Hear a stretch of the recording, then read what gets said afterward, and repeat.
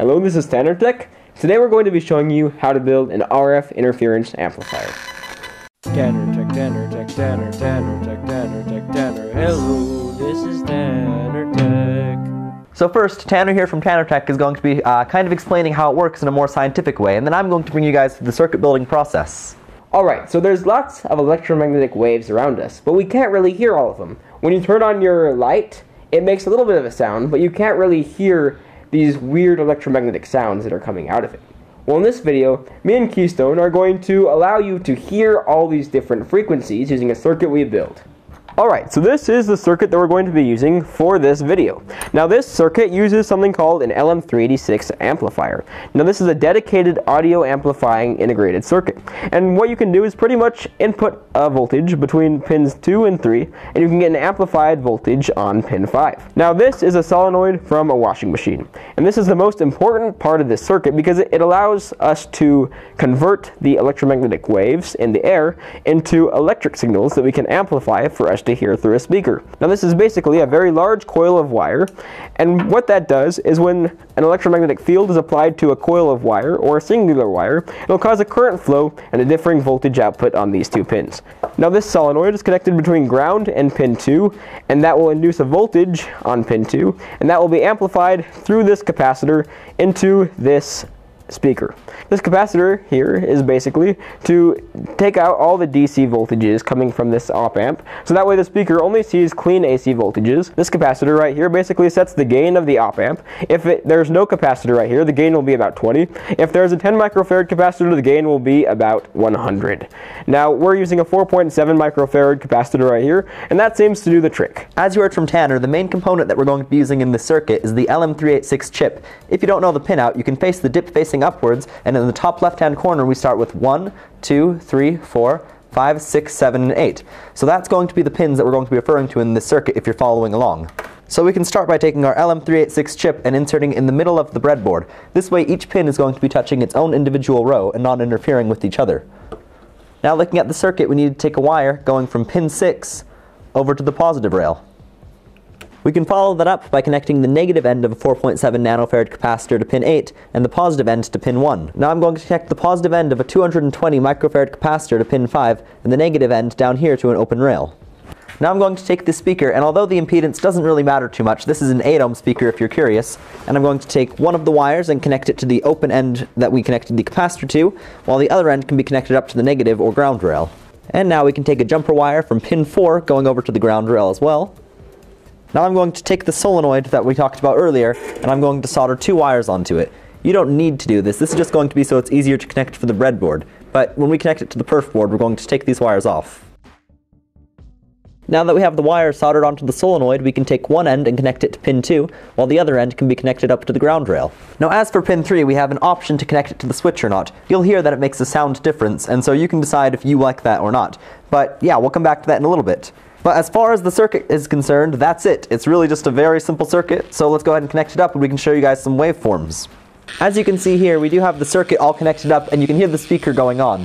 And in fact, if I turn on the light, you can hear that it makes a sound difference.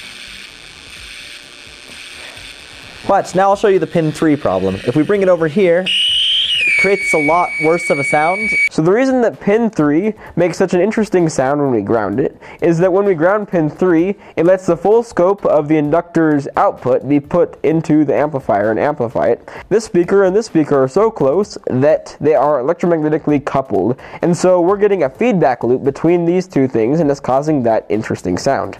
So as Tanner said, the reason why it sounds more intense is because it's letting you hear the full scope and is putting that coupling between them. So if you do want to be able to hear the full scope, what we're going to do, and what you could do, is to put a switch between pin 3 and the ground rail so that you can turn off and on that coupling that's going on.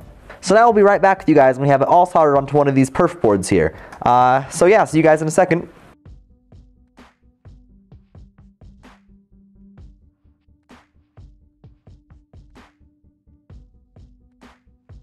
And now the project's complete. We did end up connecting pin 3 to ground through this little jumper here. As I'll show you in a second, when we bring the speaker near, you'll hear that feedback loop that we were talking about earlier. So now on the outside, we have this toggle switch to turn it off and on, but then also we have this terminal port. This is so you can connect up, for instance, the speaker to it, or if you wanted to, you can connect up something like a earphone or piezoelectric earphone piece so that you can listen to it just basically in your ear, and it'll use up a lot less energy, but as it sits currently, it doesn't even use up that much energy itself, so that's not really too much of a big deal.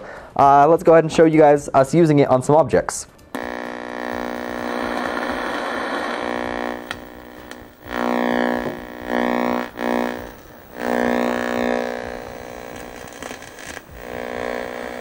As you can see, this laptop has a lot of hidden noises.